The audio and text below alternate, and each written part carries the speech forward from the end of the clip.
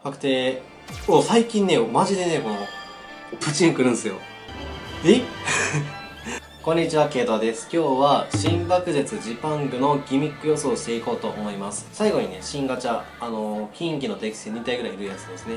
あれを引いていこうかなと思います。もしかしたらね、ハムスターの方も適正になる可能性が微塵にもあるんでね、引いていこうかなと思います。で、ジパングに関してなんですけども、僕たちジョイ4が公式生放送で出るっていうことなんで、今回気合が入っております。その他ね、投票システムもあって、誰が最後に行って決めるかとかもあるんでね、ぜひご参加ください。大体水属性のガチャゲームはコンプしてます。ほぼコンプしてます。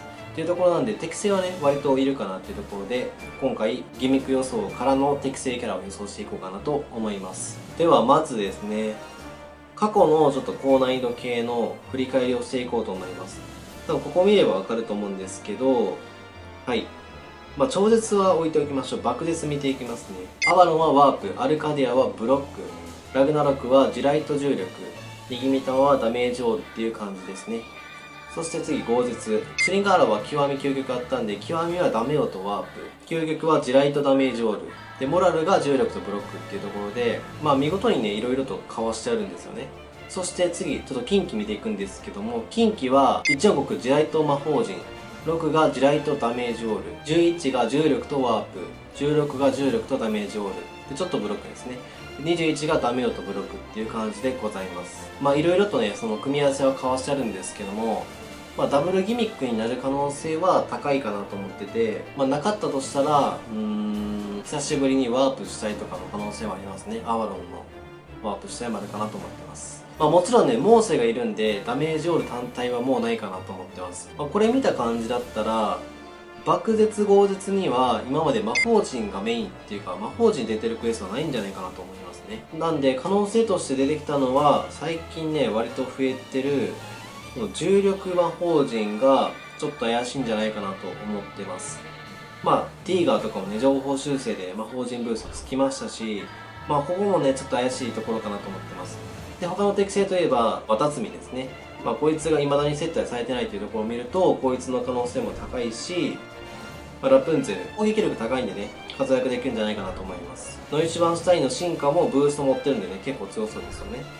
っていうところなんで、この辺がね、活躍できるんじゃないかなっていう予想もできました。そうか、魔法陣がメインで、魔法陣だけってなるとこんだけいっぱいいるんですけども、たまにちょっとワープ出してくるぐらいがあるんじゃないかなと思いました。なんで、魔法陣ワープが絶対必須ではないんですけども、魔法陣は必須だよっていう感じのクエストの可能性もあるかなと思いました。そうなった時に強そうなのはガロとか、轟くんとか、アスナとかもね、結構強いかなというところで、ラミエルもいます。ラミエルはね、SS が強すぎるんで、やばいんですけど、地雷がなかったらね、そこまで火力伸びないところもあるんで、魔法陣だからといってラミエルが壊すっていう可能性は少ないかなと思ってます。ただ、ちょっとね、ここも怪しいかなと思ってます。地雷ワープですね。この組み合わせが多分、今まで出てきてないですよね。非属性では。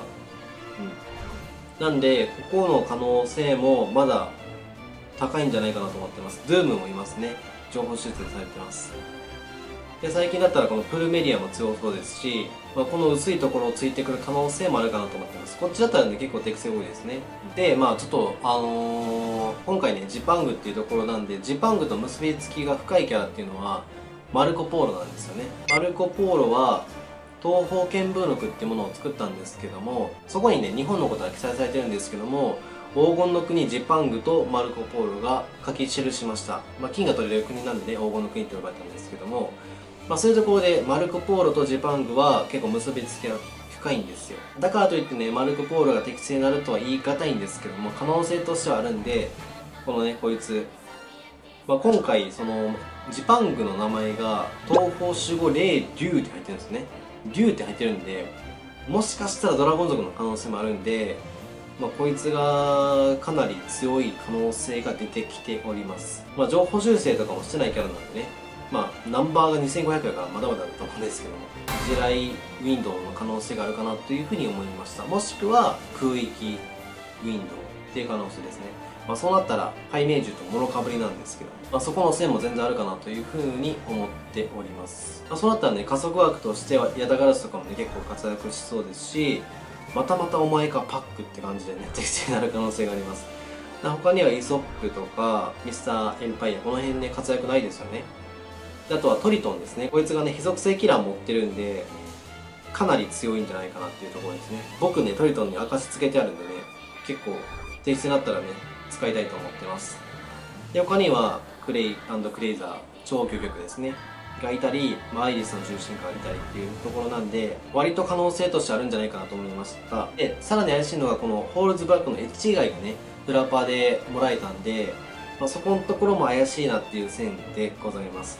真か神かどっちが適正になるかわかんないですけど、両方ともこいつね同アビリティ持ってるんで可能性としてはあるんじゃないかなと思いました。なので先ほどねないところいっぱいついていったんですけども、マルクポールが適正になる可能性もね全然あるんで、このね地雷ウィンドウもしくは空域ウィンドウの可能性があるかなというふうに思いました。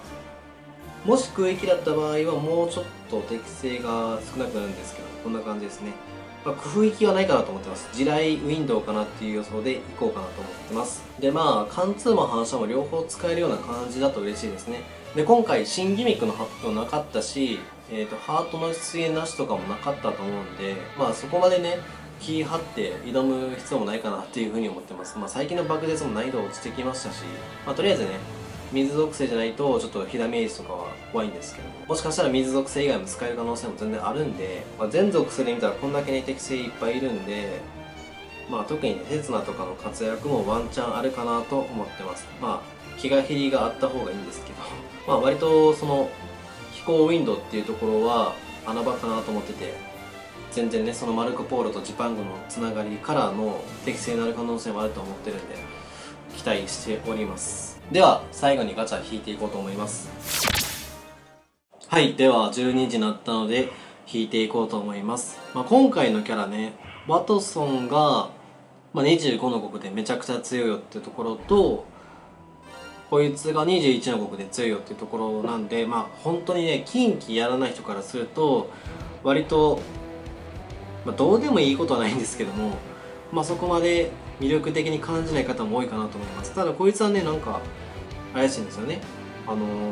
シャーロック・ホームズと一緒のアビリティかつアジン族っていうところなんでね、その毎月アンチ原則壁の降臨キャラも最近出ましたし、結構その怪しい線をついてます。でもだからといってそいつらが適正になるとは言えないんですけどね。一番の魅力はこいつかなとは思いますけどね。やっぱコピー持ってる貫通タイプなんでだいぶ優秀です。で刹那と一緒の撃手なんで、組み合わせも割といいと思いますし、かなり強いんじゃないかなと思っております。はい、では一応ねこいつが適正になる可能性が未然にもあるんでね狙っておこうかなと思います。とりあえずコンプできたらいいなという感じで引いていきます。いきましょう。確定。最近ねマジでねこのプチンくるんですよ。最近めちゃくちゃ多いプチンきます。はい頼んだ。とりあえず1体は確定ですね。今朝もね鳥獣単発でプチン来てソロモン出ました。オッケー、いきなりワトソンゲットありがとうございます。しかも星6で出たかな。じゃあ重心から出ました。重心なんか8みたいですね背景が。マジでありがとう。生き王子来ましたね。レチリードじゃないわ、何やったっけ名前何でしたっけ。レストレートね。レチリードっぽい名前してますね。これでネズミちゃんハムスターが来たら完璧。ハムスターカモン。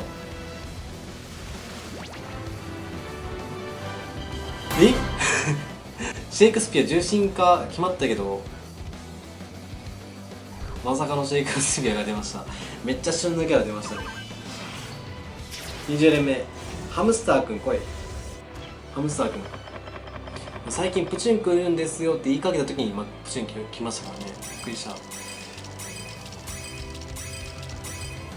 マジ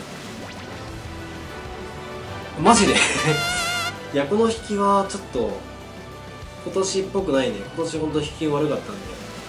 そして重心化した。いや想像以上に引きが良かったよこれ。なに止まるってやばいよ。あ、そういうこと、びっくりした。星6じゃなくて重心化ですね。びっくりするわ、マジで。なんか未所持のキャラ全然いないんですけど。